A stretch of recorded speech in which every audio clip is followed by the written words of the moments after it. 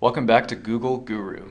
If you haven't had the chance to join us before, just want to quickly let you know that Google Guru is an informational video series where we'll teach you everything you need to know about Google Apps. So today we're going to talk about a new feature inside of Google Apps that might sound boring, but it's actually very exciting. And that's an end-user browsable directory from within Gmail. In the past, Google Apps has had no true concept of shared contacts across a domain.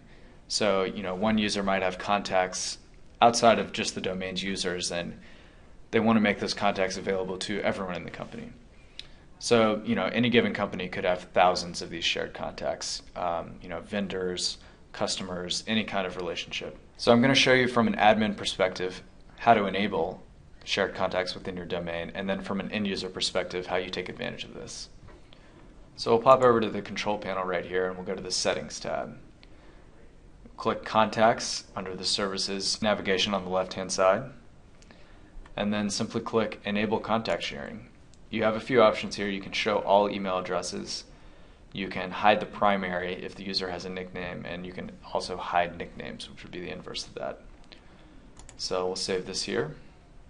One quick tip: if you want to disable contact sharing for anyone in your domain, you can just click on them inside of your Organization and Users tab, and then you can uncheck this box for contact sharing.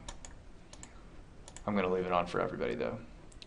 So from an end user perspective, how you access this is from within Gmail actually. So in the new Gmail layout, you can see in the top left we've got Mail, Contacts, and Tasks. I'll click on Contacts, and then you'll see this has changed. So I have different groups here, but I also have the directory, which will include all of our shared contacts. So I'm in the directory now, and you can see that it's actually only people on the guruvideos.com domain. That's because our company doesn't really have any contacts outside of the company yet. We're just working together.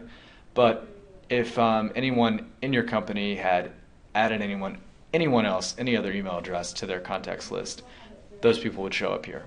So that's how it works. Hope that was helpful, and as always, you can find more videos at googleguru.com. Thanks.